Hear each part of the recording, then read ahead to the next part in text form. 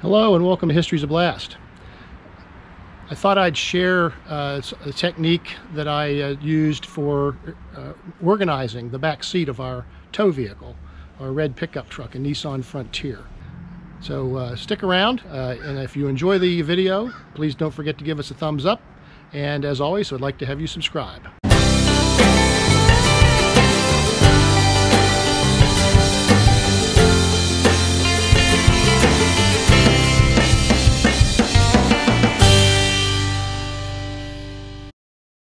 If you're not new to History's a Blast, you may have seen the video about our entry into the RV camping community with a GeoPro travel trailer called Meriwether, or our earlier vlog about a camping adventure from Pennsylvania to Montana and back with a truck tent, on which we published a review.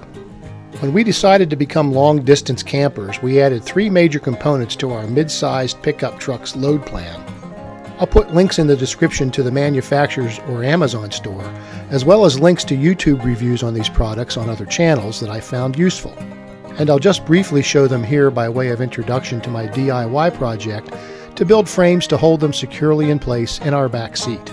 In no particular order, there's a portable base station from Hardened Power Systems for my mobile two-way radio for operations on amateur or ham radio networks wherever we travel, a 12-volt 20-liter compressor refrigerator from Alpicool, and a 400 watt-hour solar generator or portable power station from GoalZero.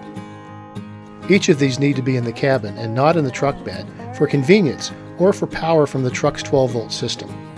Now, we have a cat. We left her in the care of our house sitter during the truck tent adventure, so the radio box and fridge were okay just sitting on the back seat, along with our camera equipment and other stuff. But with the move to a travel trailer and the discovery that Tabitha is a really good traveler, came the need to create a safe environment back there for her and her carrier/she shack, and a litter box by PetMate, which we got at PetSmart, which actually fits on the floor between the back seat and the front seat back. By the way, everybody loves this Mr. Peanuts carrier. Us, the folks at the vet, Tabitha, everybody. Tabitha really does use this carrier as her safe space. There's a link in the description to the Mr. Peanuts Amazon store.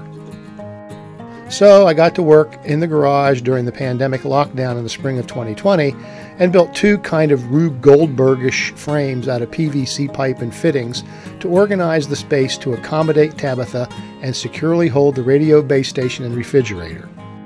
I'll go step by step on my build, but my real purpose is just to show you what can be done and maybe give you some ideas for how a similar project might be useful in your particular case. Needless to say, this is not a one-size-fits-all solution. Different truck makes and models will require the same trial and error process that I followed. One thing was clear from the start, and that was that a two-story approach was needed to fit everything and everybody back there. I used 1-inch diameter, thick-walled PVC pipe throughout. Tabitha's carrier and the mobile ham radio share the driver's side. The frame rests on the seat with an extension fitting behind the headrest to hold it securely in place. Note the short legs extending down on the rear of the bottom to provide 4 solid points of contact. A sealed lead-acid battery makes the overall weight of the radio box 20 plus pounds. I started by trial and error fitting and trimming one side of the frame. Then, using the empty radio box as a sort of template, I put the basic frame together. Here's the finished frame before spray painting it a dark gray, which is a close match for the truck's upholstery. The radio box rests on 2 steel tie plates screwed to PVC cross members. Tie plates are found in the electrical section of your local big box DIY store. That tote bag behind the radio box in this scene holds 2 folding solar panels for the Yeti 400 and the power cords for the Alpicool C20. I'll show you an exploded view shortly, but first, here's the driver's side arrangement from another angle showing where the Yeti 400 goes. When I took this picture, it was powering the Alpicool C20 using the 12-volt DC power cord provided by Alpicool. We've used this on a lot of trips over the past 3 years, and it has been perfect for our needs. For a thorough review of its capabilities, check out the YouTube video that I put a link to in the description. Okay, as promised, here's the exploded view of the electronics bag. We purchased two 40-watt folding solar panels from GoalZero when we got the Yeti 400. The Alpicool C20 came with an AC adapter and power cord in addition to the 12-volt DC power cord. Now I also fabricated a PVC frame for the solar panels. The back legs can be adjusted for the angle of the sun, and they fold flat for storage in the truck bed. Let's move to the passenger side where the Alpicool goes. I followed the same two-story approach, but had to allow room for opening the lid during short stops. And the requirement for the leveling extensions on the bottom rear on this frame was driven by the need to keep Alpi. Everything gets a nickname. I know it can be irritating, can it? The need to keep Alpi's compressor as close to level as possible for max efficiency. The next few scenes show the same trial and error process at work.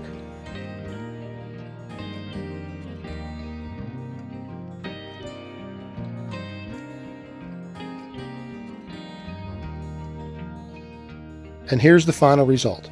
The upper shelf holds our camera equipment with the shoulder straps slipped over the back of the headrest for added security. One final note. All joints on these frames are secured with small machine screws. Lots of machine screws. There's about 100 for each frame, instead of PVC glue. That way, if a modification or repair is ever called for, it's a simple matter to unscrew the necessary joints and the fittings can be reused. So that's it. These projects each took most of an afternoon to complete.